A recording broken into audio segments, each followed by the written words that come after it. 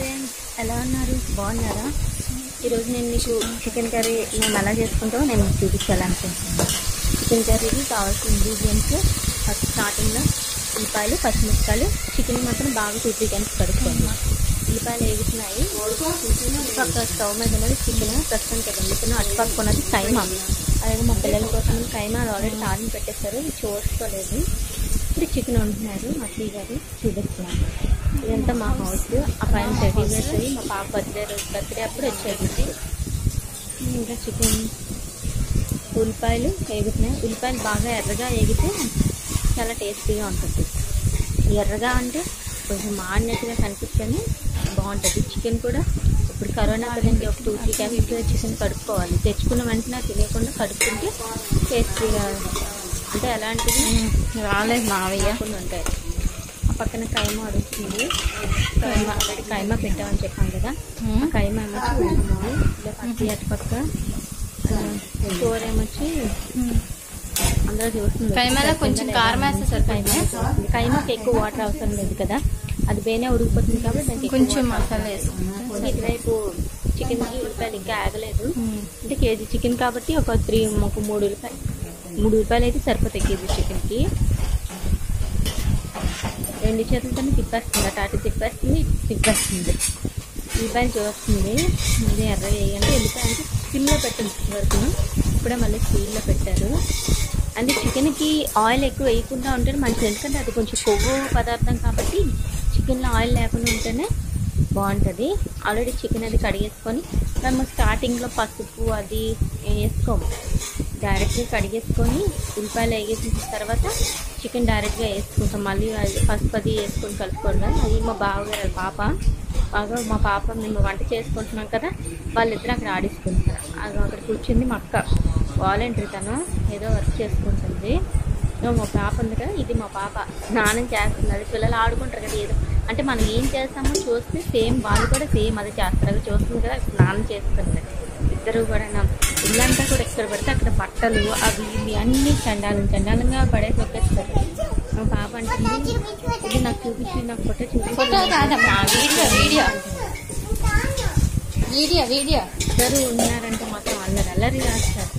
అదే మాకు చెప్పాను కదా, వాలంటీ తన రోజు అన్నం వండేసి తను రోజు అన్నం వండేస్తుంది. నేనేమొచ్చి కాయగూరలు అవి కట్ చేసి అత్తయ్య గారికి ఇచ్చేసి ఆవిడ వండేస్తుంది. ఇప్పుడు ఉల్లిపాయలు బాగా వేయగానే చికెన్ వేస్తున్నారు. అవునా, బాగా చాలా ఎక్కువ బాగా ఎర్రగా వేగితే టేస్టీగా ఉంటాయి. చికెన్ వేస్తారు కదా ఆవిడ. చికెన్ వేసుకొని బాగా కలుపుకోవాలి. పైకి కిందికి బాగా ఎక్కువ తిప్పుతారు అంటారు కదా, అలా పైకి కింద అంటే ఆనియన్స్ అది ఆయిల్ అవన్నీ ఉంటుంది, అన్నిటికీ ఫుల్గా పడుతుంది. చాలా వీడియోలో చెప్పాను, మాది మొత్తం మా ఇంట్లో 10 మెంబర్స్ ఉంటారని.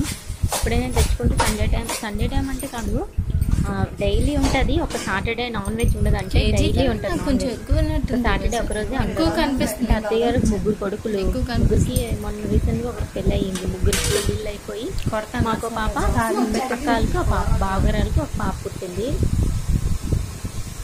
ఇంకా అత్తయ్య మావయ్య మా గేదెలు ఉన్నాయి, వాళ్ళు గేదెల పని చేసుకుంటారు. అలా ఎక్కువ టీవీ చూస్తాము.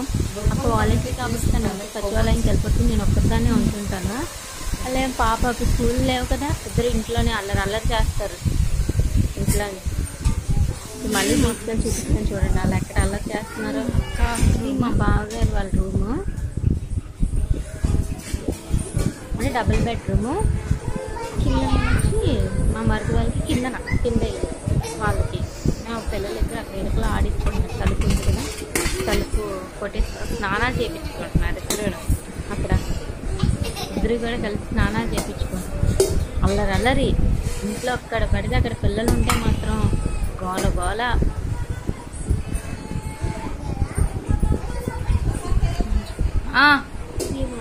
ప్రస్తుతానికి ఈరోజు ఇంకా దొరకలేదు.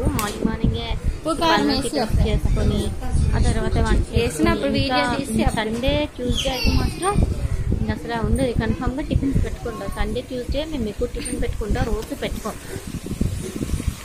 చికెన్లో ఉన్న వాటర్ అంతా పోయేంత వరకు ఉడికించుకోవాలి. అంటే ఉడికించుకోవడానికి వాటర్ చూపించుకోవడం అదే మగ్గబడతారంట అంత బాగా పెట్టుకోవడం మగ్గిపోయిన వాటర్ అంతా చికెన్ ఉప్పు బాగా మగ్గబెట్టి అలా ఉంచండి. అది బాగా మగ్గబెట్టుకుంటే చాలా టేస్ట్. అలాంటి గరిటె అయితే ఎక్కువగా మగ్గబెడితే వాటర్ అంతా ఇంకిపోద్ది అంతే. వాటర్ ఇంకిపోద్ది. మనం ఉప్పు కారం వేసుకున్నప్పుడు మాత్రం వాటర్ లేకుండా ఉంటుంది. ఇప్పుడు వాటర్ ఉందనుకో వాటర్ దానికి అంటుంది. ఉప్పు సరిపడా వేసుకోవాలి.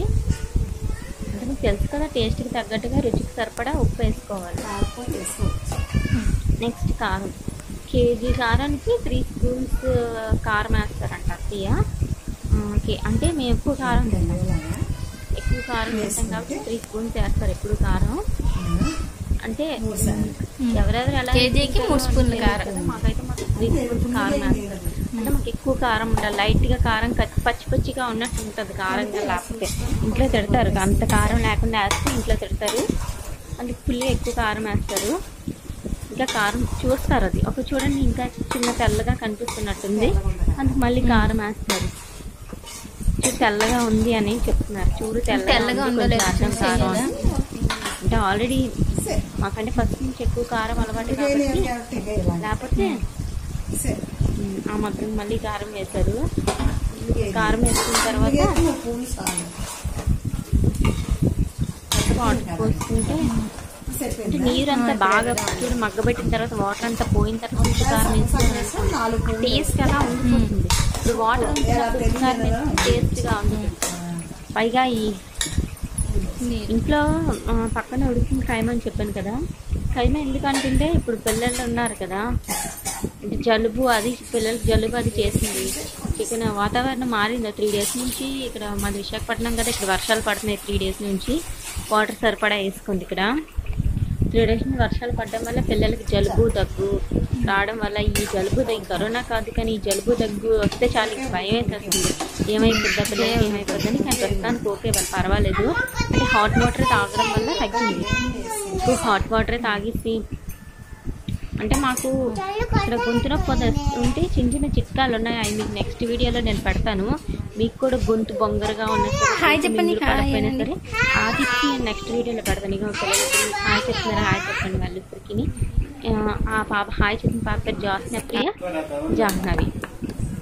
కైమా మసాలా చికెన్ మసాలా ఐటమ్స్ నేను మధ్యలో వీడియో తీస్తే వేస్తున్నాను. అత్తయ్య తాలింపు పెట్టింది అంటే వీడియో కొంచెం అటు ఇటు అయ్యింది నేను టైప్ చేసినప్పుడు. కైమాలా కాబట్టి కొంచెం 2 స్పూన్స్ మసాలా వేసుకుని సరిపోద్ది. వీడియో కొంచెం అటు ఇటు అయ్యింది.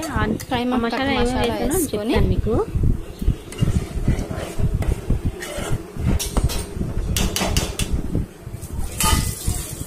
మసాలా ఇంగ్రీడియంట్స్ ఏంటంటే నేను మాకు చెప్తాను. అంటే కొంచెం వీడియో ఆ మసాలా వీడియో అటు వెళ్ళింది, ఆ ఇంగ్రీడియంట్స్ అన్ని చేస్తాను కదా ఆ వీడియో అటు వెళ్ళింది, అటు వీడియో ఇటు వచ్చింది అంతే, ఇంకేం కాదు. ఇప్పుడు వస్తుంది నెక్స్ట్లో చెప్తాను. ఈ మసాలాలో వేసుకుంటే మాకు అల్లం వెల్లుల్లిపాయ అంటే ఇప్పుడు వంట వాళ్ళు చూడండి చాలా మంది అల్లం పేస్ట్ వేరేగా వెల్లుల్లి పేస్ట్ వేరేగా జీలకర్ర పొడి వేస్తారు. సార్ అలా పొడి కాకుండా ఒకసారి ట్రై చేయండి. నాన్ వెజ్ ఐటమ్స్ ఏదైనా సరే అల్లం వెల్లుల్లిపాయ జీలకర్ర 3 కలిపి మిక్సీ కొట్టి నాన్ వెజ్ కర్రీస్ లో మీరు ఒకసారి ట్రై చేయండి. అలాగే ఈ మసాలా ఏమైనా వేసుకోవాలనుకుంటే గసగసాలు ధనియాలు 3 కలిపి వేసుకోవాలి. గసగసాలు అని అల్లం వెల్లుల్లిపాయ జీలకర్ర చాలా టేస్టీగా ఉంటుంది. మసాలా సామాన్లు ఈ 3 ఎప్పుడైనా సరే ఈ 3 ఒకసారి ఇది ట్రై చేసి చూడండి. అల్లం వెల్లుల్లిపాయ జీలకర్ర 3 కలిపి విడివిడిగా 3 కలిపి మిక్సీ కొట్టండి.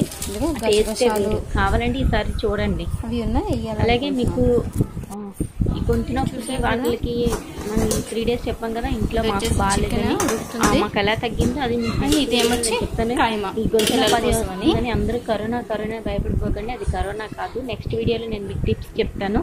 మాకు ఎలా తగ్గదు ఇంట్లో వాళ్ళందరికీ కూడా ఎలా తగ్గిందో నేను మీకు నెక్స్ట్ వీడియోలో చెప్తాను.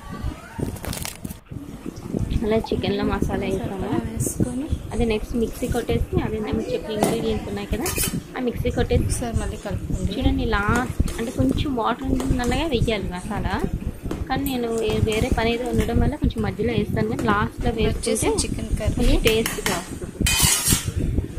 పక్కన కైమా ఉడికిపోయి చిన్నది ఉడుకుతుంది. Okay, thanks for watching.